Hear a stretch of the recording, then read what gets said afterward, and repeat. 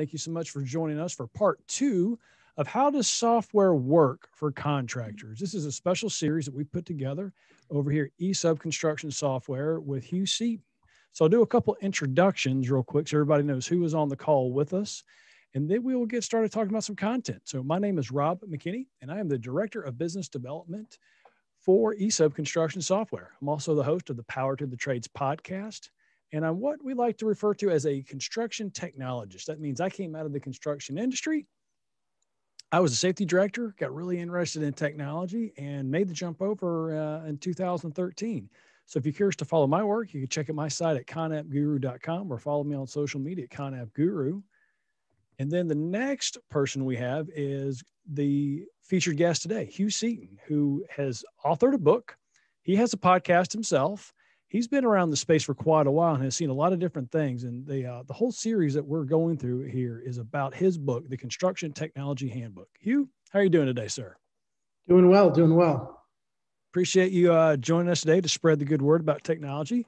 Would you like to do a short introduction to better explain your background and what you know about construction technology in this space?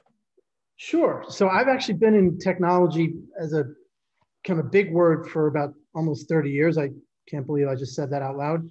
The last 10, 11 of which have been across AEC with a concentration in construction. So I've, created my own construction software. It was actually an AI voice product, as well as, done a bunch of things with VR and AR.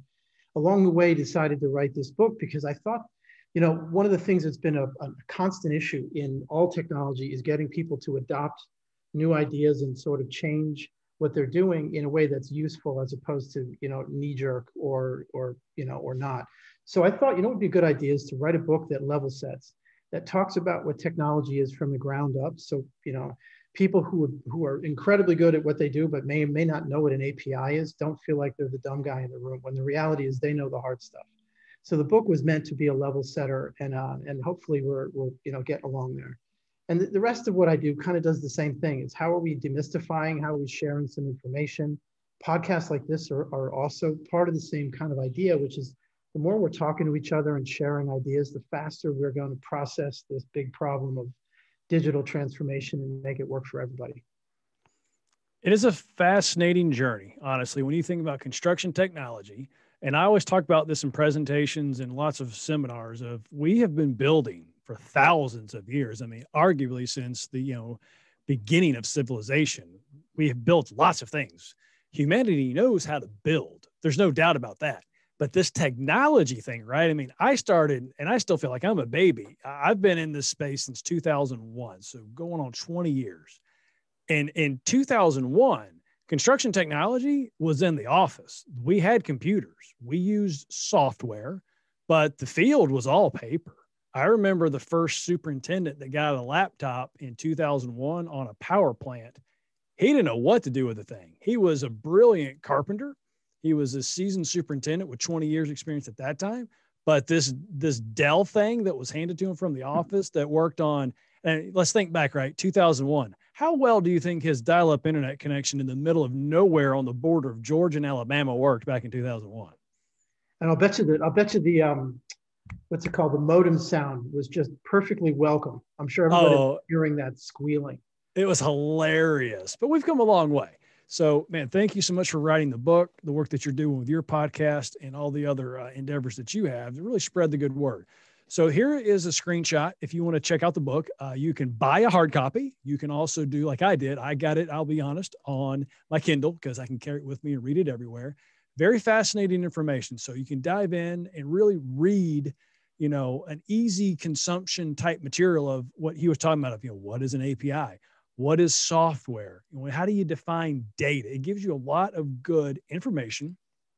And what we've tried to do in this series is boil this information down and give you kind of some pointers, some tips of how to look at it. So we talked about this in the first part, is really level setting for the time that we have to talk. Let's talk about the state of the industry in 2021. We have just gone through some pretty interesting times. It's the first time I think globally we've had, we hit the reset button and we paused, right? COVID's had an effect on our industry. It's still having an effect on our industry, our lives without a doubt. But, Hugh, I'm curious to hear your thoughts. That's topic number 2. You hear about less work. Certain markets, without a doubt, we saw shut down, from the Northeast and Boston to Seattle. Different parts of the country have been shut down.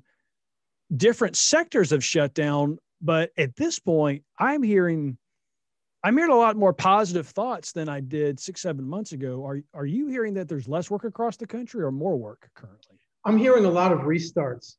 I'm hearing a lot of new things. Things have gotten a little unstuck.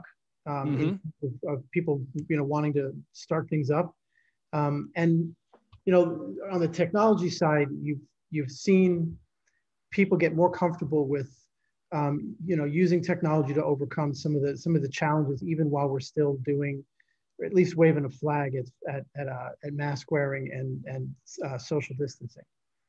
Right. I think you got, like, the reality is you could argue that the industry was less impacted than I would have expected. If you'd asked somebody in 2019 and said the following things are going to happen, what do you think is going to happen? And most people would have said, oh my God, it's going to grind to a halt. And for a couple of weeks it did, but it was remarkable how across the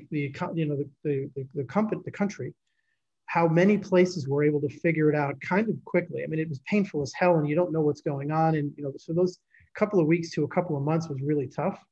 But it's really amazing how many places barely had an impact, or had an impact that was pretty quick to come back. Very true. Very true. Now, we've also seen, the continuing labor shortage, and I don't think that's going away anytime soon. I mean, it's just a sheer matter of numbers, right? You have a very large workforce that arguably is fairly top heavy. And by that, I mean, when we're talking about the majority of workers, the average age of a construction worker is not 20, shall we say. So the boomers seem to be aging out and they're not being replenished, but the industry, you do see a lot of positive things from different trade associations, from the unions, from the contractors trying to reach out, of bringing new bodies in, and even the supply chain. Things have been disrupted, but just want to kind of set that level of we're getting there, and we're moving on. Now, we got a comment, Hugh, that came in from somebody. This is an interesting comment. On the technology side, the construction industry is still slow to adopt digitization, but what do you think about the future of BIM, especially now? There have been a lot of talks about 5D, 6D, 3D. Now, Hugh, I'll say this. I'm hearing more and more interest in BIM workflows. And let's just keep it at 3D, because arguably 2D, and by 2D, I'm talking about regular plans, a PDF that you put in a plan sharing system du jour and share that out to the team. That now is just kind of getting to the standard place of, man, when I found PlanGrid in 2013, people looked at me like I was crazy wanting $19.99 a month to store 500 plans in the cloud, even though I had all the benefits, the ROI, the reasons. From 2013 to now, so 7 years later, I hate to say it, I haven't seen the same mass level of adoption at the 3D, but I think that really goes back to the fundamental issue of distributing a 2D plan is taking someone else's work, making a PDF and sharing it. Distributing a 3D model, and let's just keep it at 3D for now. What are your thoughts on when is that inflection point for 3D going to go up to where it's more commonplace that I think we could actually have common discussions about 5D, 6D, and 7D? Yeah, it's funny. There's a bunch of pieces that all come together when you talk about adoption of a technology like BIM. I think it's not, everybody was hoping it would happen faster than it did, and I think the reason why it didn't is because it just is really hard to use. Like, it isn't like, okay, I'm going to go use BIM, and then 4 or 5 hours of experience later. Right. That's problem number one, is to get an installed base of people who can really work in it.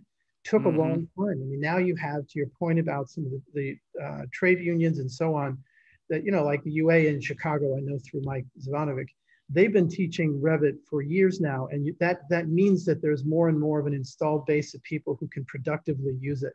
So one of the problems, it just gets ignored a lot, I think, is that you need a lot of people that can productively use it, both on the generating side, then on the coordination side, on the understanding side. I mean, it's more than one person making something and then that's it. The other thing that is, so I think you're seeing an installed base of, and the reality is probably needed to be one product. So the fact that it's Revit is what it is. I mean, certainly for commercial, right? But once you figured out Revit and you think like that, and you're kind of good at the menus and all that, it probably isn't an enormous lift to go learn Bentley or something. But I don't think you're going to see that a ton. But anyway, the second thing, Rob, is that how many contracts right now are still 2D? Like you're responsible for delivering to a 2D. That's just a really big issue. Is at the end of the day, you have to worry about, all right, I'm producing this in 3D and it captures all the nuance of 3D shapes. But damn it, I've got to, this has to be produced to and against a 2D drawing. How are we doing that? So I think that's a problem. And I'm my understanding is in design build and IPD, you're a little bit less of an issue. But for the moment, I think that's huge. And I've heard 70% of jobs are design bid build. Someone else said North America, and obviously they were including Canada there. I forgot where it came from, that somebody was citing a projection that in 2021, 50% of projects will be design build. I didn't see that source, so I'm just saying that I could see it moving in that direction. It's a lot of first-time folks making 5-story little buildings that maybe don't want to go through all that upfront. True. So anyway, the point is, I think until you figured the 3D out, integrating other information like that can make it into quote unquote 2D, 5D, 17D, whatever it is, it doesn't matter unless you've got the model as the kind of center of the workflow and not the precursor to the real workflow, if that makes sense. It does. We have a follow-up comment to that. Do you think that technology such as BIM will completely overtake old school 2D, especially in smaller venues where BIM isn't so readily accepted? And I would have to wager yes. To Hugh's point, it's a matter of getting the trained workforce there for that tool, because if you think about adopting 2D, it was just saying, okay, instead of rolling up a set of plans and carrying them around and marking them up, you put them on a tablet. And you learn to read some stuff. You know what I mean? Yeah. You learn a couple of conventions. Yeah. What a big change. Getting this skilled workforce ready for 3D. Now, that's a whole different ballgame, but we got to think too, we mentioned before in the labor shortage, if we have this whole new influx of younger workers who grew up with mobile devices, playing video games, they adopt to it a whole different way, but you have to have a balance. I see one of my friends was on here earlier, Saul from up north. He was a tradesman for nearly 20 plus years and came into the office and learned to do Revit and converted his career from a field career to an office career. Now, teaching someone the tools of Revit, Hugh, let's think about this for a minute. Teaching someone how to navigate the software is arguably not as difficult as trying to impart upon someone like Saul, for example. How do you teach someone 20 years of building in the trades, of being out in the field, of knowing what pipe goes to what pipe in what order and what won't reach around, and understanding tolerances and all the variables? It's kind of a double-edged sword, right? We need new workers. They need to know how to design, but how do they learn how to build without ever going into the field? Because sitting in a little cubicle drawing all day is not the same as trying to hang pipe with lots of systems in the way, right?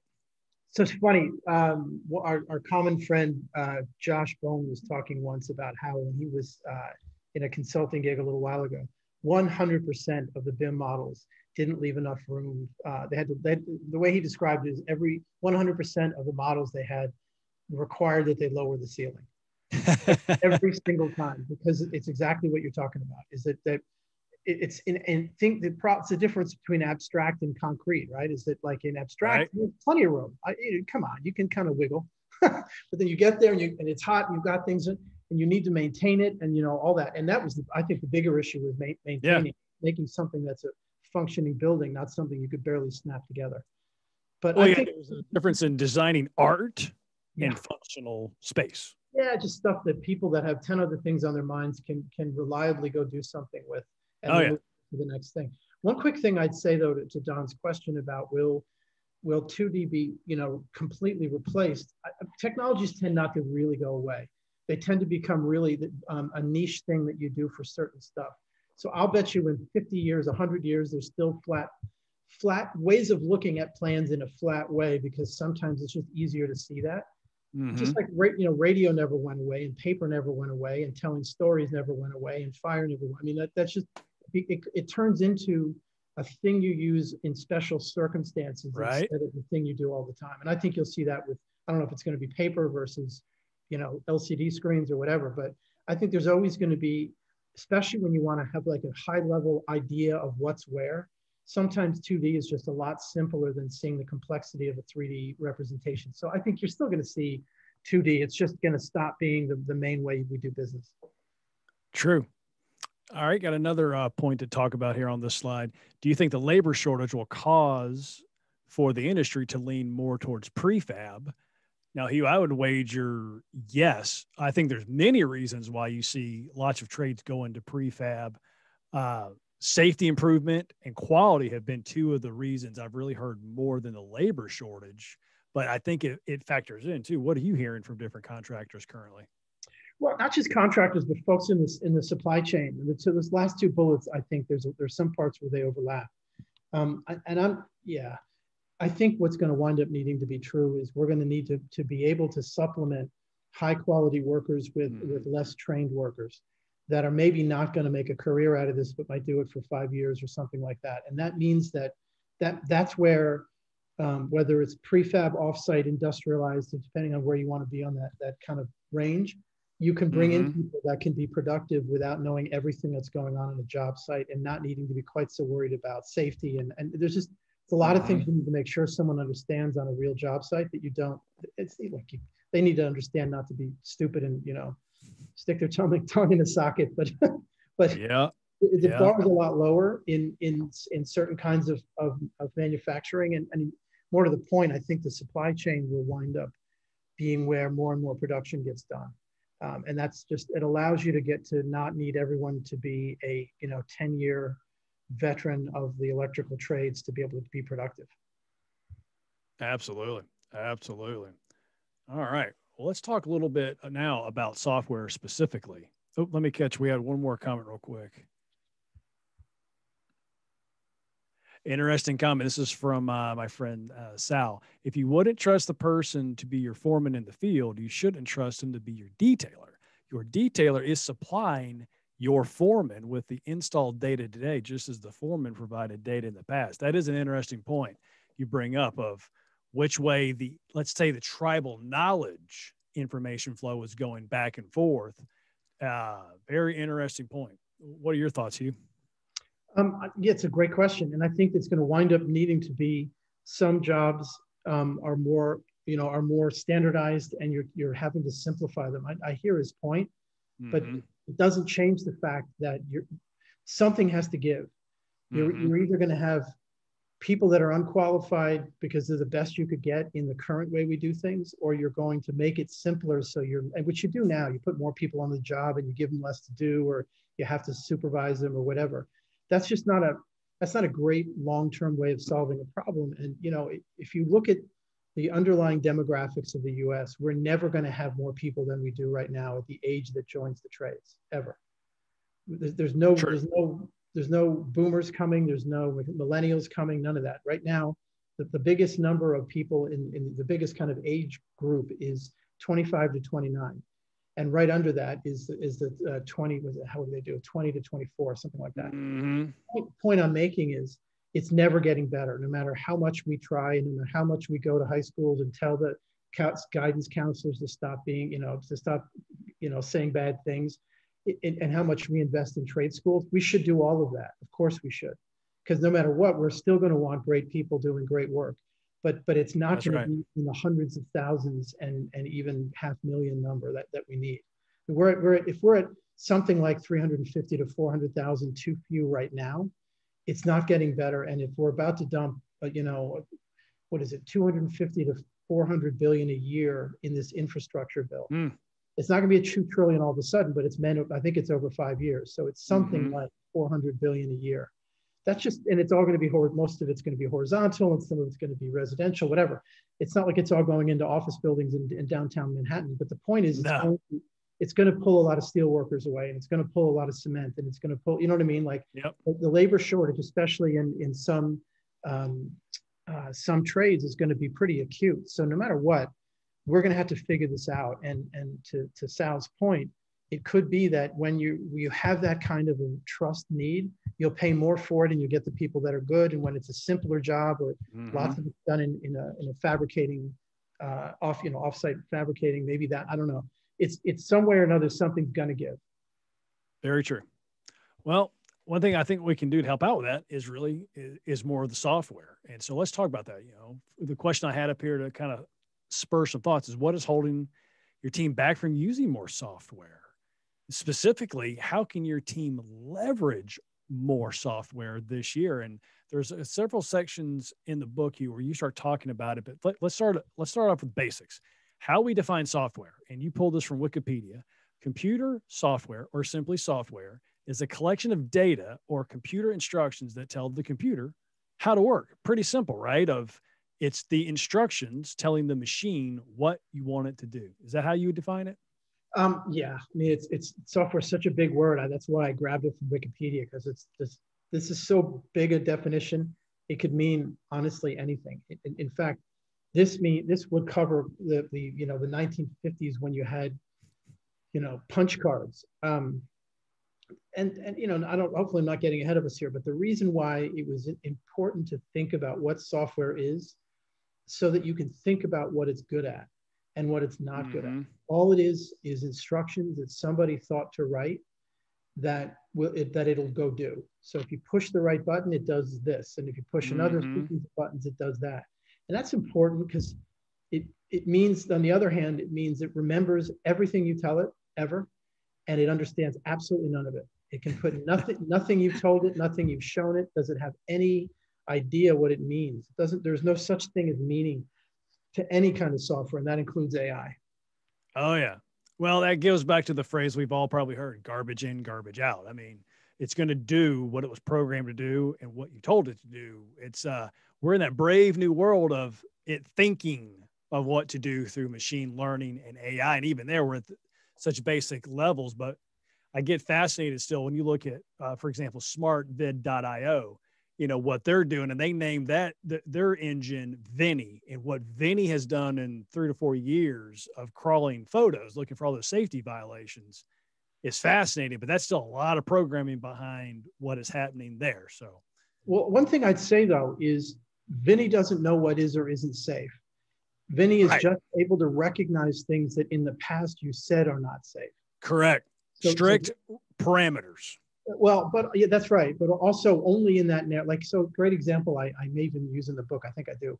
This one computer was able to, this one set of algorithms was able to beat the world champion in Go, right? And everyone freaked out. Oh my God. In fact, this is the Sputnik moment for the Chinese AI industry. I don't know if you've ever heard that before, but because it's a Chinese game, and they were like, no one's ever going to win. And then they did, like a decade before anybody thought they would. The point is, if you turn around and say, okay, I think it's AlphaGo. Okay, AlphaGo, can you do my taxes? Nothing.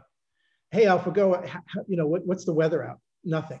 The point I'm making is this thing is absolutely superhuman in this narrow little thing, because they showed it millions and millions of games and then taught it to train itself and all that. But it has no idea about whether it's good or bad to win a game. It has no idea about why it wants to win it, none of that stuff.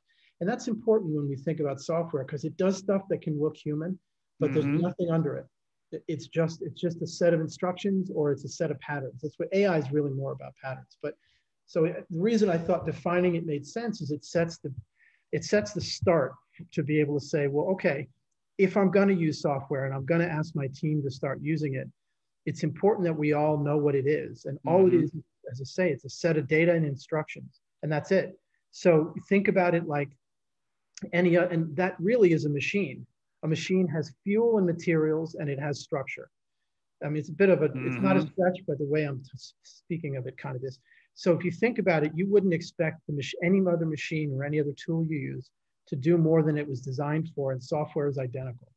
So if you understand what it's designed for, and more importantly, you make the people who are selling it to you explain how it was designed and how they got there, then Right. you can make a smart decision that, you know what, I don't need this machine today.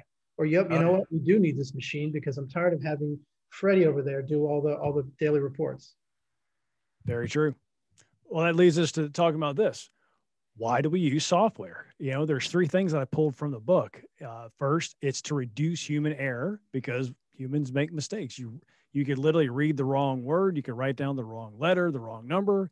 It does increase our work capacity. Computing power arguably is faster than the human brain of trying to add numbers together or keep track of multiple things, even develop at the highest level. I think what you're trying to express in the book is developing these data sets Yeah. that you can analyze and look for trends that are much faster than arguably writing them down, putting them in a spreadsheet. It makes things easier for the human, right? I think you're right. And this is why I got it. I started with that, the talk to, a moment ago was talking about how software remembers everything. We don't. We know what things mean, but because we know what things mean, we remember things in a really lumpy way. So we remember bad stuff, we remember good stuff, but we're not really good at giving you an average. So if I said, hey, Rob, how many, what's your average time to work? Of course, today that's 30 seconds from, from the den to the bed, better. But, if you tried to remember things like that and tried to, you would give a bad average because the average would be the last couple of days or whatever. So what software is able to do, especially, things like project management software, wink, wink, is able to look at how projects have run over time and give you a much more accurate idea of what happened. And more importantly, keep in mind lots more details. You know what I mean? So the human errors are everything from entering stuff wrong, but often it's just, we don't really have a great memory for averages and for long kind of stretches of time. We remember the spiky bits, the parts that were really good or bad. So I think True. that gets you to, you can handle more stuff. There's a great book, by the way, called The Second Digital Turn. And a guy named Mario Carpo was talking about how in medieval Italy, when they started using a certain kind of drawings, they were able to make more complex buildings. And it's the beginning of the book, so he goes on to other stuff. But his point was, they started using paper to handle complexity better, and it meant that they could handle more. And this is a really good analogy. That's why he brings it up. That's what software allows us to now do. Is a PM can handle more complexity because he doesn't have to hold it all in his head or in a notebook.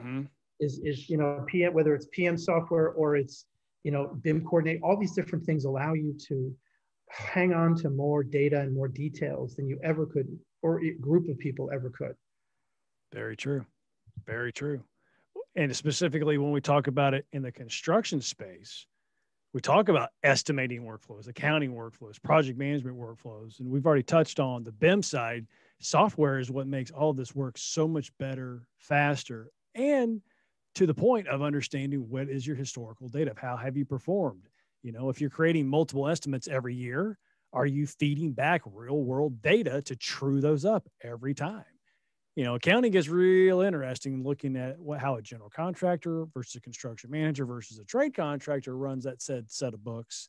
But lots of different software out there that can help out. Now, you broke down really into three parts when we're talking about software. You talked about the data part, the instruction part, and the hardware part. Can you kind of elaborate a little bit on those three? Yeah. So you think about data is the content. It's the stuff that you grab from wherever you're grabbing it because you're entering it, or it's coming from a sensor, or it's coming from other people, whatever. And it's important to keep that separate because what you put in is garbage in, garbage out is half the problem. Is how well are you putting data in, and that really drives a lot of the value you're going to get. A great example that I've talked about in the past is there's a company in Mid-Atlantic who they spent about 18 months working with their PMs to have all the data put in the same way. And as a result, and because it just took that long, nobody was going to stop in the middle of a job, and you know how that stuff goes. So by about 18 months in, everyone was putting in data the same way, and all of a sudden they could look at every job the same way and compare them against each other. So you're doing real-time benchmarking, and what happened is senior management could say, all right, we need this job's in trouble, send people there and make sure that they can have all the resources they need, and this job's doing really well or whatever. So when you think about data, a lot of what you got to think about is that is the job of the user to do a good job a lot of times, is to be careful about how data is going in. Instructions are the software. So that's what software are we choosing to use, and how are we using it? And then that's where an ESUB comes in. Is, are we choosing, not only are we understanding what ESUB built, but also are we understanding why they built it, and is there stuff in there that we don't know about? Because a lot of times some other company will have worked with ESUBs. What we really need is, we need this to be able to do pie graphs, and you didn't know that was there. So understanding that what's built is often, and that's what most companies have, it like ESUB I'm sure does, have customer success folks who are really good at this. Understanding what the four corners of the software are, because it's usually more than you think is there. And then hardware is just this is where everything's moving in a lumpy way, but still pretty darn quick. And it's worth knowing that there's been a lot of progress in data in terms of how we deal with it. Big data there's more under the hood with big data than we sometimes think. And the software is obviously getting better and better, but hardware is the thing that moves the fastest. That when you hear about Moore's law, the number of transistors doubles they used to be 18 months, and everybody forgot that, and now it's every 2 years, but that's okay. That's still happening. Believe it or not, it's they keep saying, oh man, the laws of physics and this and that, and you know what I mean? And they still are able to. So, and that's insanity. If your money, so the example I give in the book is, if you double a piece of paper, just fold it in half on itself, and then fold that in half, and then fold that in half. So you're going 2, 4, 8, 16, 32. The number of times it takes for you to reach the moon, if you assume it's I forgot what it was, like a 0.5 millimeter, it's like 40 folds. It's a crazy thought experiment that I read about a bunch of years ago, is that the compounding effect of just doubling things is insanity. So as an example, the first microchips had, I don't know, 100 or so. I don't even know the number, but it doesn't matter. Some really small number of transistors, they could barely do anything. Now we're routinely putting, billions and billions and billions on a microchip, and the complexity of the chips is insanity. So the point I'm making is, hardware keeps moving, and it's not going to stop. Once they can't do the doubling of transistors, they're going to make them 3D, which they've already started to do, and find other things that effectively means hardware isn't even close to being done, getting better. And that makes everything else faster, cheaper, and easier to use. So I think the intelligence you're going to have on your glasses in the next 2 years is going to be crazy. Very true. As a simple example, I mean, my watch is a supercomputer, which is crazy to think about. Then when Apple comes out, they're apparently looking at something this fall to, I don't know, to tease or something, but it'll be pretty amazing. They always come out with something that really makes you think twice, without a doubt. Now, we had a few topics that we were going to run through today, just to kind of cover some things in the book. So the first one is, what is software good at? And specifically, we're talking about construction. But also, what is software, not so good at? So let's kind of dive into this first one. Hugh, I'm curious to get your feedback. Let's go with the not to start off, right? Well, one, it cannot read your mind. And two, it's pretty bad at following instructions, in particular, bad instructions. What else would you put out there that software is not good at? Filling in the gaps. So one of the things that software has taught us a lot about is how incredible the human mind is. So we all go nuts at, oh, look, the computer can do math really fast. Well, you know what? Okay, then what? What humans are good at is I can say, Rob, I need to do this, and give you like half the instructions that are needed, and you're going to fill in the gaps. You're going to say, well, he probably means this, and you're probably going to be either right or close enough that we're fine. Software doesn't just, two things. One is it won't even fill in the gaps. It'll just stop. It just won't work. It won't even get it wrong. It just won't work. So that's kind of related to these two, is software is not good at filling in gaps, and we are built to fill in gaps. I mean, a lot of optical illusions are about filling in gaps. Like you've seen those little elbows that turn into a triangle. That's what our minds do. And so when we tried to make software do stuff, we realized that, oh my God, the human brain is so good at filling in gaps and seeing subtle patterns. AI is getting there, but it's still nowhere near as good as we are.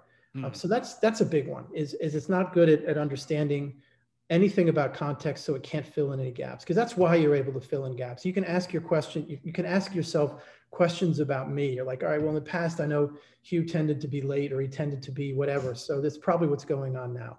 You know what I mean? Whereas software has no ability to think like that. True. And then if you think about what is it good at, now a few things I pulled from the book. Well, first, it's digitizing information, in our case, in our industry, from paper.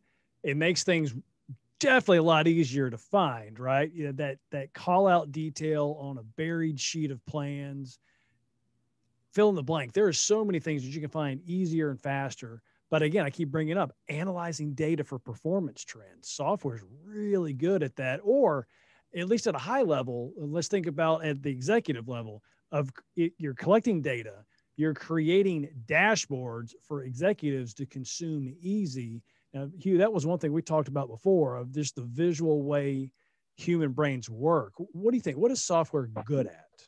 So I think what these three here kind of ladder up to data, right? So it's making information on paper into data.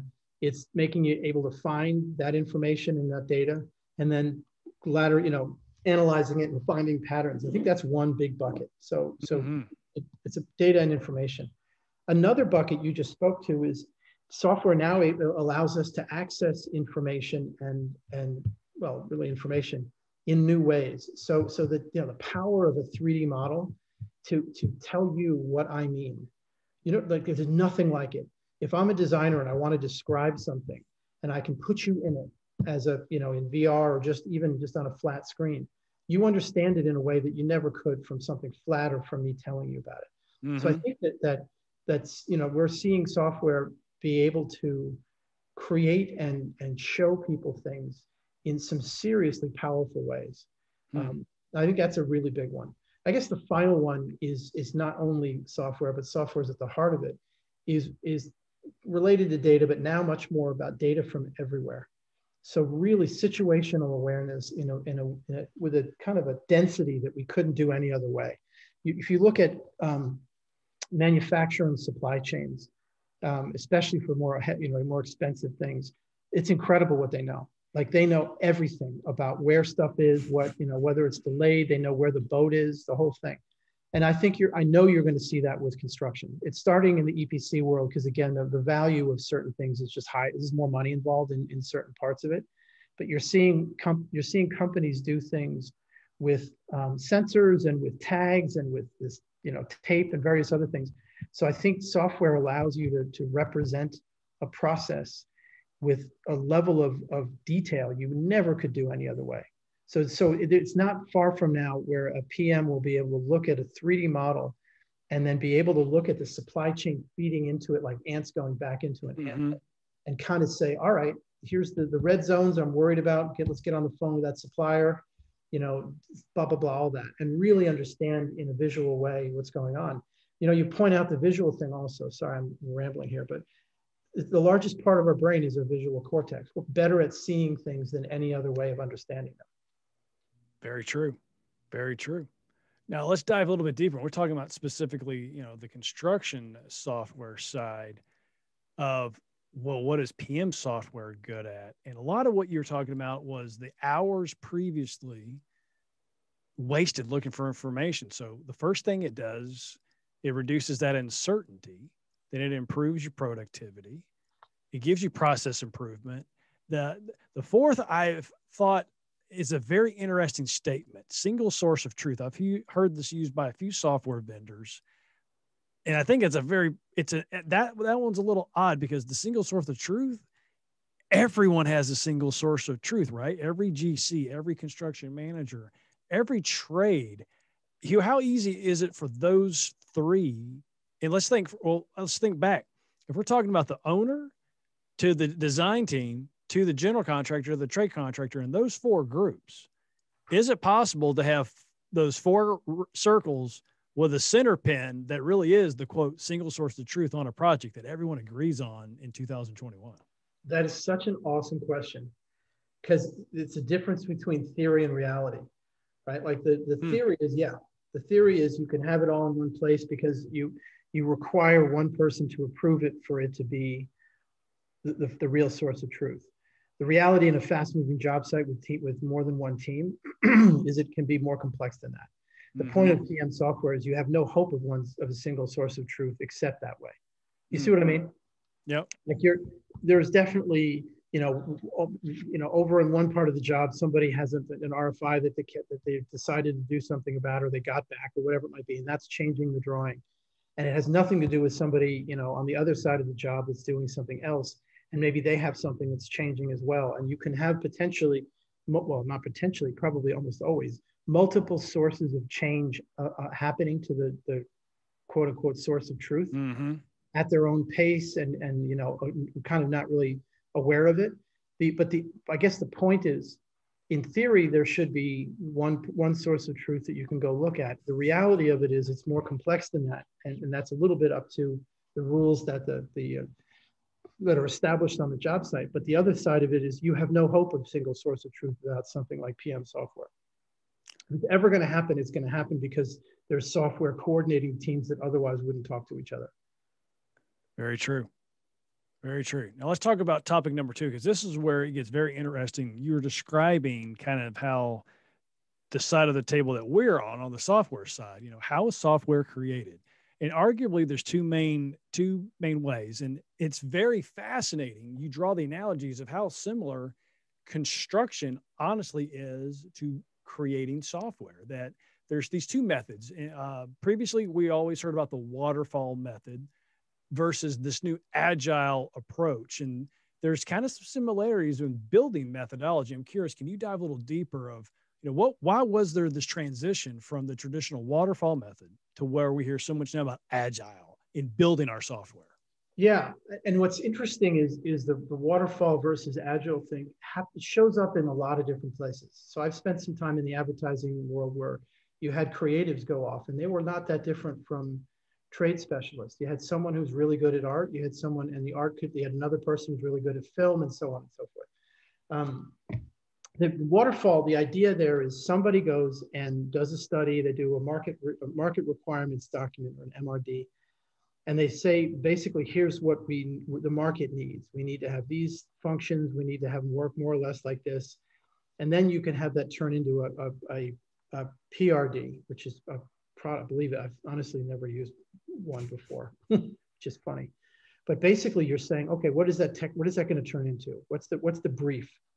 And the point of the waterfall method is you basically specify everything. You get really detailed.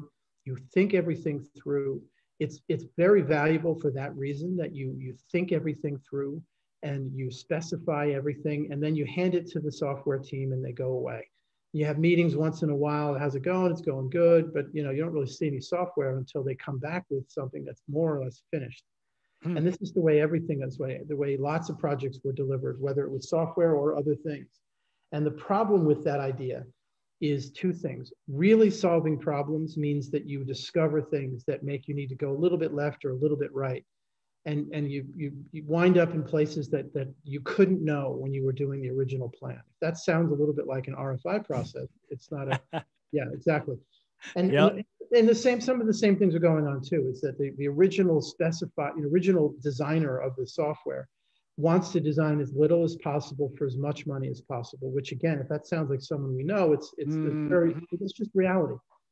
People want to get paid as much as they can for as often as they can. And that means delivering as little as possible. So what wound up being true is, because you end up really far away, and there was no real RFI method in software. Like they went off and did it. Like when they didn't know, they just wrote, they said, well, I'm smart. I went to MIT, I'm going to figure it out, which is a problem with software development generally, is you need to be careful that the team is coming back to you, because they're problem solvers too.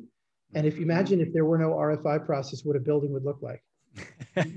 Every trade would they would solve the damn problem and they'd get the building up, but it might not look anything like what they originally wanted it to, because there's lower ceilings and things going straight through the floor. I mean, you're kidding. But so anyway, the point is, in about 20 years ago, a bunch of senior software developers said, look, I'm tired of having to redo everything. I'm tired of pissed off clients and so on. We need to say, I want to tie together the process of building to the people that know how it's going to be used much more tightly. So Agile has a bunch of parts to it. Some of them are about the team reflecting on how they work, so kind of more internal.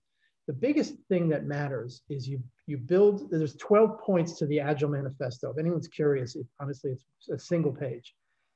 So it's more about laying out a philosophy than it is specific methods, which I love that you call it the Agile approach instead of a method. So hopefully I did that in the book. But the idea of Agile is that you're showing real working software to your customer as early as you can. And the way, there's all sorts of analogies. One of them is before you build the Maserati, piece by piece, build a what's it called? Build a skateboard.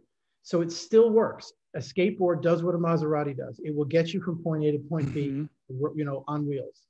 But it's as bare bones as you can possibly get, because then people get to play with it. Because the other thing that is true is that in abstract, people don't know what they want as well as they do when something's in their hands. So the other thing about Agile is to get working software in customers' hands as soon as possible, so they can say, well, actually, I thought I wanted a button here, but I really want a button there. And you do that iteratively. But the kind of pattern you usually do is the product manager meets with the dev team once a day and something they call a stand-up. And the idea of a stand-up is you're not going to sit down, smoke a cigar, and chat. You're literally standing up and you're saying, here's what I did yesterday, here's what I'm doing today, off you go. So it allows the manager of the process to have just a really good understanding of what's going on, make sure people are going the right way, and if people need resources, all that stuff. But every 2 weeks, they meet with the customer who can get their hands on working software as early as possible. Because again, it's like a prototype. And in a prototype, you just experience it better and differently. So those are the two big differences. One is you go super deep and hope you got it right. And the other one is you still need to go deep. One of the problems with Agile, by the way, is it can make people a little lazy and they don't do enough upfront thinking. A professional won't do that, but I've seen a lot of people do that, where they basically say, screw it, off we go. Let's build it. The other problem with Agile is it tends to be a problem-solving approach, not a delivery approach. So when your teams are running Agile, someone needs to say, yes, but we're shipping on this date, right? Because coders will sit there and code for the rest of their lives because that's why they're doing what they're doing. So anyway. Oh, yeah. Well, we've got a few minutes left. Let's talk about a couple other of these points, and we'll have time for maybe a question at the end. So topic 3 is, how do I make sense of all of these apps that are out there? Because the last time I checked, Hugh, I heard a number, something last year, around 3,400 apps in the worldwide marketplace. And how do you evaluate those needs, right? I came up with these 3 things from reading through the chapter in the book. Of the first one is, what is it for?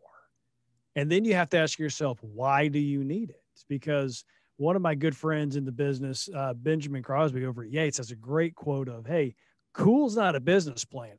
And Hugh, we see a lot of cool tech that you're like, wow, look what that does. And I've seen them go out of business, unfortunately. So you got to ask yourself, what's it for? Why do you need it? And what does it do for your team? What else would you guide somebody when they're trying to look through the app store? They see all these awesome videos on YouTube or LinkedIn. Like, how do you evaluate and wade through all the apps coming at you right now? Yeah, these lists are good lists. First thing is there aren't that many. There's 3,500 because there's a bunch of folks that throw stuff up. I don't even know 35, whatever. If you narrow it down to what you're looking for, even some of the categories that are the most crowded have like 40. I mean, that sounds like a lot, but then you can immediately eliminate half of them because they're small or they don't have what you need, more than half, most of them. So True. The real number of software types or offerings that are, do what you want is usually a lot smaller than you think it is. So that's kind of point one, is it feels like a lot because construction is huge. And if you're going to put, BIM software, you're going to put Revit alongside ESUB, your category is too wide. Right. And that's true about everything. Like if you could say the same thing about cars. Oh my God, there's hundreds of cars. Well, yeah, but you know what? I want an American car. I want a sedan. And even so it's not that crazy. That would be point one. The next thing I would do is think about the maturity of the company. That narrows it down enormously. But also think about the maturity of the technology being used. Some of the stuff that gets thrown around is still a little new and a little demo-y. It's really, really, somebody smart said it, demos are trivial. Execution, but real software is hard. And that's right. It's not that hard to do a demo and make something look good. It still takes work, but it's not that hard. What sucks is the other 95% of making software. Because getting a demo up, you can do in a hackathon. It'll still. But getting working software that has, a service level agreement that has all that stuff, that matters. And I don't want to be crapping on startups. I'll probably be one again one day, but it's worth keeping in mind the maturity of the company and how much they're saying they can do, and more importantly, does the software currently do what you need? Don't ever rely on a roadmap. Oh yeah. Well, that leads me to the next point. Let's talk about for a sec. How do you select that software? I've been talking about my 8 steps since 2013. You came up with these 4 steps that I think are a really good point for people to begin with, right? Is first to find the problem you're trying to solve, because we've seen this with marketing. You can see a lot of software looking for a problem. Right? Yeah. But do you really have a problem? I mean, one that I always like to bring up in construction circles is time cards. I fundamentally understand from the industry that there is a problem with collecting time and getting employees paid, because I was a safety director that on Fridays, guess what Rob used to get to do before 12 p.m. every Friday? Yeah. It wasn't do safety inspections. Hey, Rob, are you busy? Take these checks out right now. Because we had a problem. We couldn't collect time accurately and pay the people. So we looked for a solution, right? But then to your point, getting that demos are awesome if they're live and they're real. But more importantly, I think what you're getting to is don't just show me the demo. I want to use it in, the term we use in the software side of the business is in a sandbox, and then rolling it out. What have you seen effective from the companies that you interviewed of how do you get software purchased and use it? So what's cool about the world we're in now is that none of this is new. So lots of GCs and everybody is getting good at this. And if you're not good at it yet, there's a lot you can learn without working too hard, like from stories and blog posts and all this other stuff. So the point is, there's a few things. One is the sandbox means that you've isolated it from things that can hurt. That's the point. So it's either not hooked into systems that it can screw up, or you've got it redundant or something like that. So a couple of things. One is give it more time, because people are busy, and I hear over and over again that 3 months sounds great until it's month 2.5, at which point people haven't even looked at it yet. So definitely imagine it's going to be 6 months. But the other thing that's important is the sales and customer success are so linked in a industry like construction, where it is, once you've made a sale, you've only made your first inroad, right? Like you've sold to the innovation team, and you've sold to like one project that they're personally nursing. And good, a couple of contractors I've heard of have internal teams that will then create essentially training for new software. If it makes it through their testing and they like it, then they'll go and set up training so that it'll get adopted by other groups.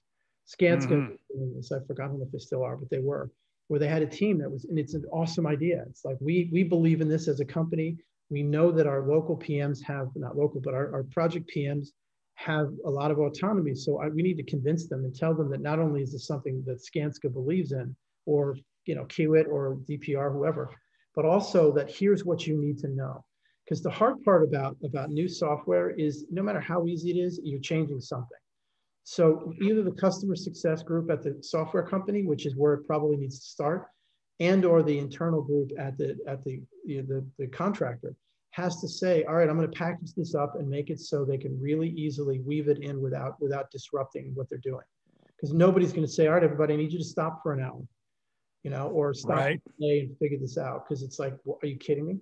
So the rollout is a big deal, and that's the hard part. It's less about tech, and it's more about imagining somebody working this into their workflow as painlessly as possible. I hear you.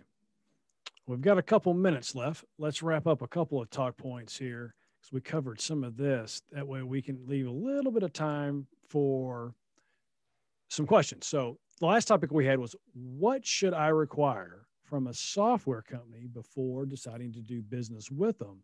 And 5 of the things that I pulled out from the book are something to definitely think about, right? And the first one is, review the terms of service, or you might have heard the term thrown around, EULA, user license agreement. It gets real interesting what some platforms say they can and will do with your data, but then look at the pricing options. Do they want to sell it to you per person, per seat, transferable licenses, per month, per year?